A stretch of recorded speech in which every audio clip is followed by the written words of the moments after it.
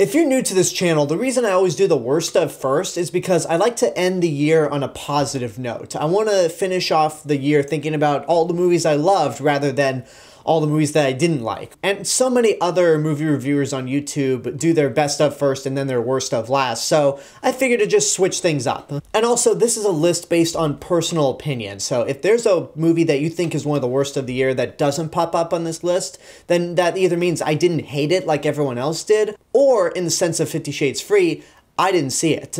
In fact, I even keep forgetting that 50 Shades Freed exists. Every time somebody mentions that movie, I'm like, wait, there was a third one? And it came out in 2018?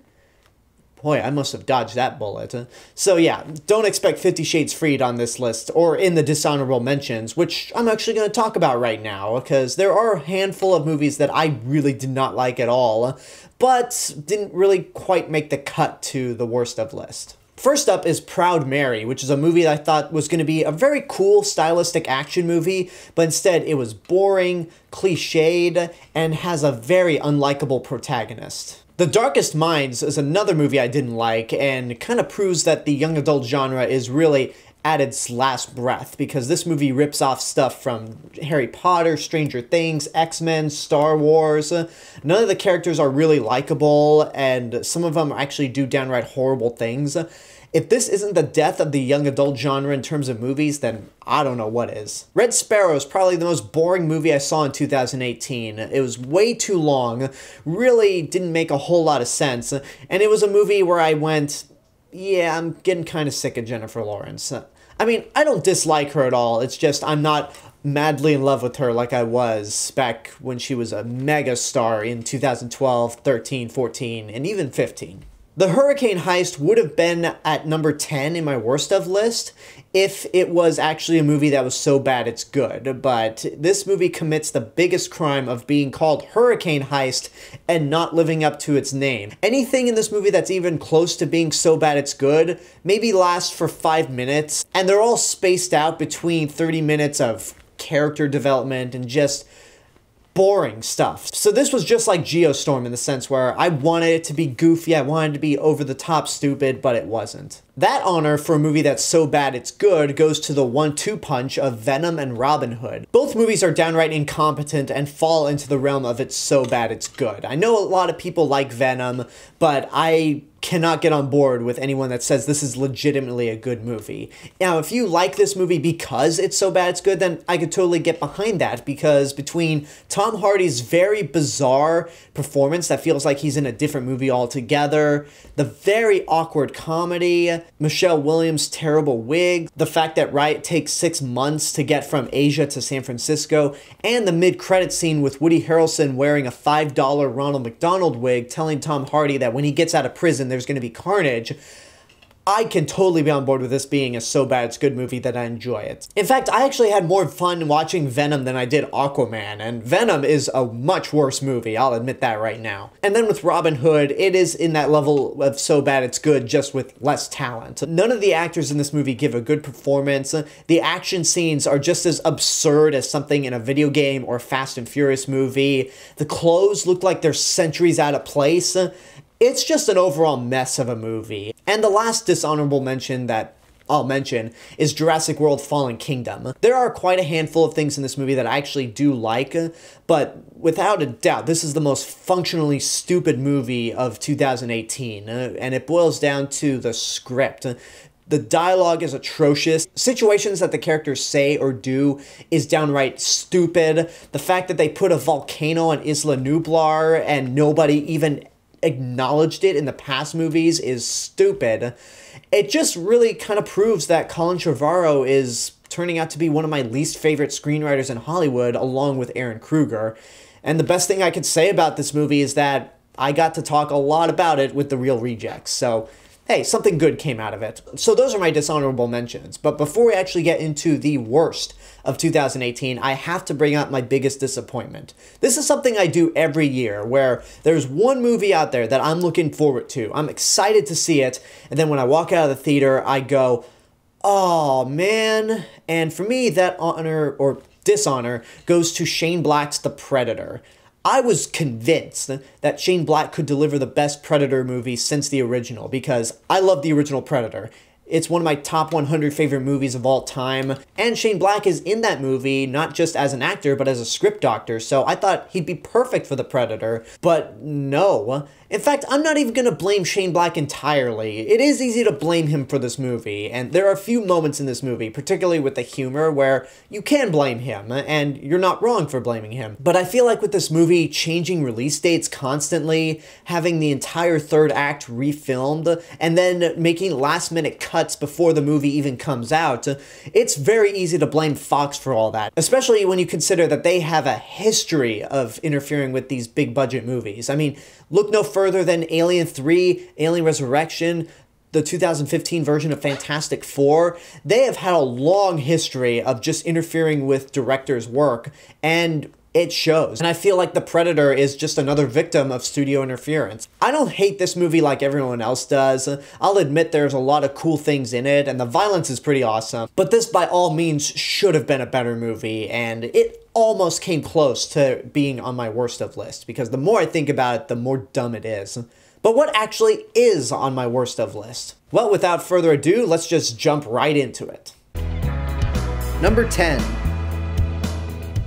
Fantastic Beasts: The Crimes of Grindelwald. This is actually the first of two movies on this list where I just feel sad that they're on my worst of list, because I love the Harry Potter franchise. I have enjoyed the first Fantastic Beasts. Whenever it focused on Newt Scamander finding his magical creatures, I enjoyed it okay. But whenever it has to go into the plot with Grindelwald and Credence, it was not interesting. And this movie is pretty much everything I didn't like about the first Fantastic Beasts, pumped up to 11. The plot is nonsensical. Characters come in who are supposedly dead, or their story arcs concluded in the last movie, and they bring them back with no explanation. They put in these little nuggets that try to tie into Harry Potter, which you don't need. This should easily have been a self-contained story. A lot of people like Johnny Depp as Grindelwald. I didn't, because all I saw was just Johnny Depp playing another weird character, and I do not buy Newt Scamander as this big wizarding hero. It has nothing to do with Eddie Redmayne and how he plays the character, because he actually does a good job. I'm just talking about the character of Newt Scamander. When he's dealing with his Fantastic Beasts, he's fine, I like him, but nobody in their right mind would ever trust this guy to go spy on the most dangerous wizard alive. Am I hopeful for the next three movies in this series? Not really, but you know what? If I'm going to end this pick on a positive note, if Bumblebee proved that we can actually get a not just good, but great live-action Transformers movie, then anything is possible. But right now, Number 9. Truth or Dare. When it comes to Blumhouse movies, they've actually been on a roll in the past couple of years, because with movies like Get Out, Happy Death Day, Halloween, I'm on board with what they do. This movie is them going back to what they used to do, where they just put out schlock. I'll admit it does have an interesting-ish concept, but the execution just seems silly. Any moment this movie gets to try to be suspenseful just doesn't work at all. In fact, it just makes it unintentionally funny, especially with those silly grins that everyone makes. Truth or Dare. It just doesn't work. I can't do it right. The characters aren't that interesting, and some of them are actually interchangeable to the point where I think someone dies and then they pop up later in the movie. And the ending, oh my god, the ending, it's not as bad or what the fuck like with Jurassic World Fallen Kingdom, but it is one of those things where I walked out of the theater going, you've got to be kidding me with this ending. No, no, no, no, no, no. So yeah, not a good movie. Number 8. The Cloverfield Paradox. I wouldn't have even watched this movie if it wasn't for the buzz surrounding it after Super Bowl came out, because I enjoy the first Cloverfield, but I don't love it. I love 10 Cloverfield Lane. Cloverfield Paradox, on the other hand, sucked ass. For me, it was just this big sign that Netflix will just pick up anything. If a big studio's not going to take it, then Netflix will just pick it up without any problem, no matter how shitty the movie is. Well, I guess that was just disproven a while ago, but we'll get to that a little later. But the science fiction of the movie sucks. Things just happen out of pure randomness with no explanation. The characters range from dull to unlikable. And the ending is probably the best part of the movie, but the best part of that ending is the last 10 seconds when the Cloverfield monster shows up. And even then, it just left me frustrated. This is a movie that is just wildly incomprehensive, and I guarantee it wasn't even planned to be a Cloverfield movie. It's one of these things where I just don't get the hype between the Cloverfield franchise as a whole. I don't know why people want to dissect it. 10 Cloverfield Lane was a great movie. Cloverfield itself was just a very fun monster movie, told in a style that we'd never really seen a monster movie told before. This was just pure trash, and I did not like it. Number 7. Winchester. Now, even though I said that Red Sparrow was the most boring movie I saw of 2018, and it's not on this list, Winchester actually made me fall asleep. Twice. It is not an effective horror movie at all. I really couldn't figure out what was going on for a lot of it. Jason Clarke is uncharismatic. Helen Mirren is well above this kind of movie. And most of the scares in the movie come from jump scares. And not only are they jump scares, they're jump scares of people opening doors, just like a normal person would. But there's that big doo whenever someone opens a door, and I'm like, seriously? It's worse than in Halloween H2O when people just sneak up on Laurie Strode for no reason and they have to make it a jump scare. It is downright idiotic. But at the very least, it's not the worst horror movie of 2018. Number 6. Holmes and Watson. This is the movie that proves that Netflix will turn down anything that the studios don't want. Because, oh my god, this is... I kind of wish I did a full review on this movie because this is really the worst Will Ferrell comedy out there. It's not funny. It's a Sherlock Holmes parody that it's just kind of tired. There are a lot of actors in this movie that are just wasted, like Steve Coogan, Ralph Fiennes, Rebecca Hall, even John C. Reilly. But Will Ferrell is the worst part about this movie. It's historically inaccurate, it's sexist. And the worst part about this movie for me is that for a movie where outlets are reporting people walking out, I somehow managed to see this movie with the only theater of people who stayed and were laughing hysterically. And I think that's just another layer of suffering when you're watching a comedy that you think is horrible. Like, it's bad enough that the jokes don't work and I'm not laughing, but it's another thing when there's a whole crowd of people laughing and one of the loudest people laughing is sitting right next to me. Yeah, I got nothing else for this movie. It sucks. But at the same time, I kind of expected it to be bad. But the next movie I'm going to talk about is the second movie where I just felt sad, especially with it being on this list. Number 5. Godzilla, City on the Edge of Battle. I count this. It came out in Japanese theaters in May. It came out on Netflix in July, where I saw it the same year, so technically it does count. And in my eyes, this is the worst Godzilla movie that Toho has made. And that really pains me to say it, because you guys know I love Godzilla. So the fact that one of these movies has to end up on a worst list just kills me inside. But it's boring. The animation is just so stiff that I cannot believe it was ever released in a theater. The main character, Haruo, is not interesting, and he's just downright unlikable, and pulls off some real dick moves, like when he calls for an SOS to pick him and his crew up, but he actually tricks everyone on the space shuttle to come on down and help him kill Godzilla. Godzilla is in this movie less than he was in the last movie, and the biggest sin of all is building up this movie to be a rematch between Godzilla and Mechagodzilla, and then Mechagodzilla is just a city. That was a completely wasted opportunity, especially since you set up Mechagodzilla in the last movie. I hate this movie so much. I mean, it makes me want to go to Godzilla Final Wars and all the other Godzilla movies that I don't like and just apologize, because Final Wars, as bad as that movie is, it's at least entertaining, and I'll admit that. This is just boring. It is boring and just a failed experiment. I haven't even seen the third one yet. I'll have a review for it as soon as I see it, but I just think this anime trilogy is just damaged beyond repair. Number 4.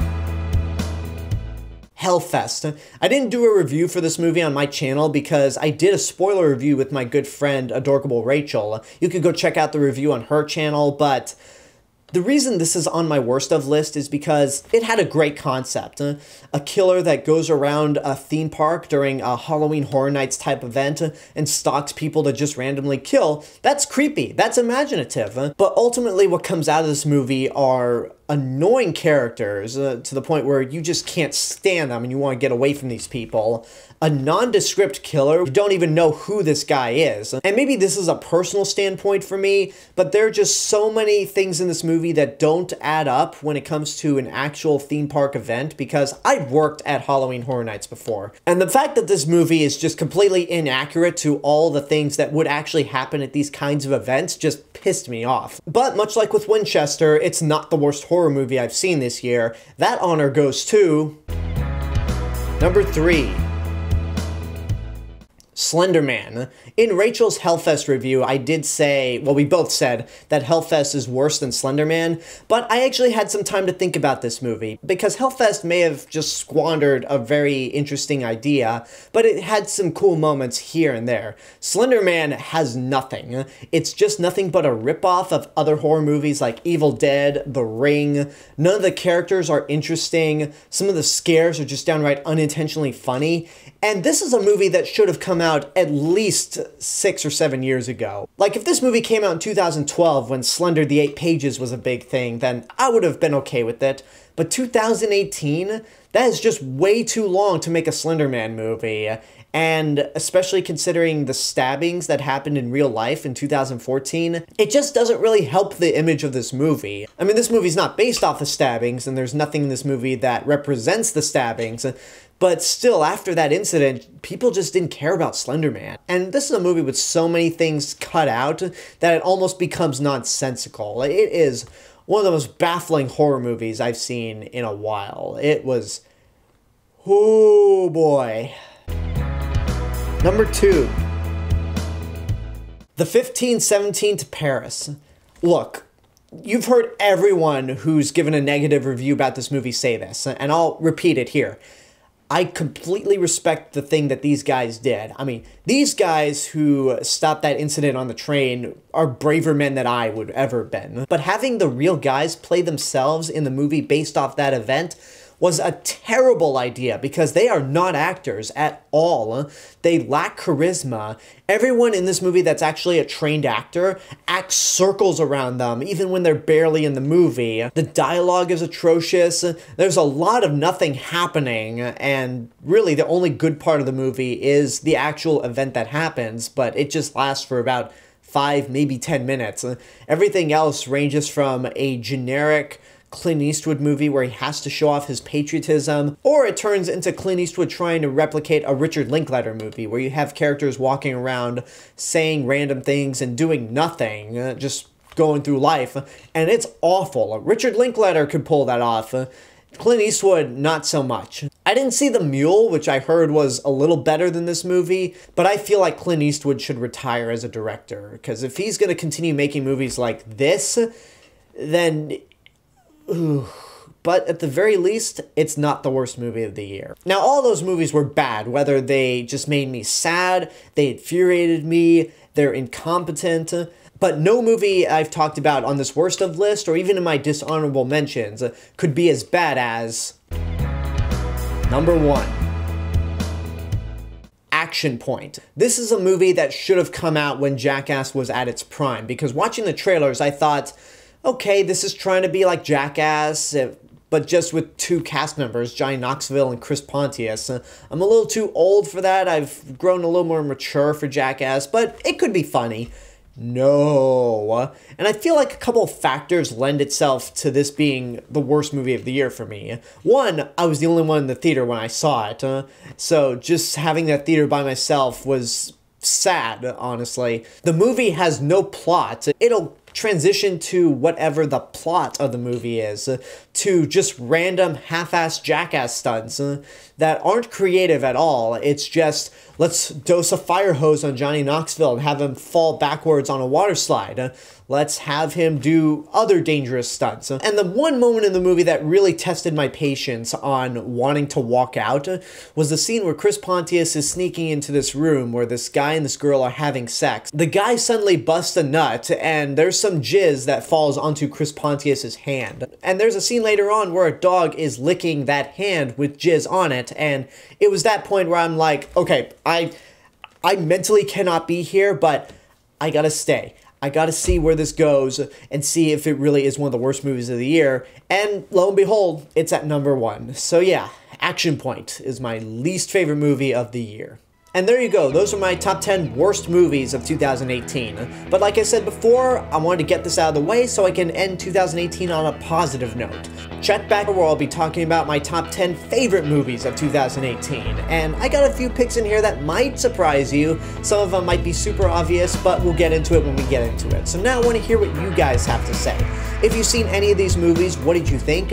What's in your top 10 worst movies of 2018? Let me know in the comments below.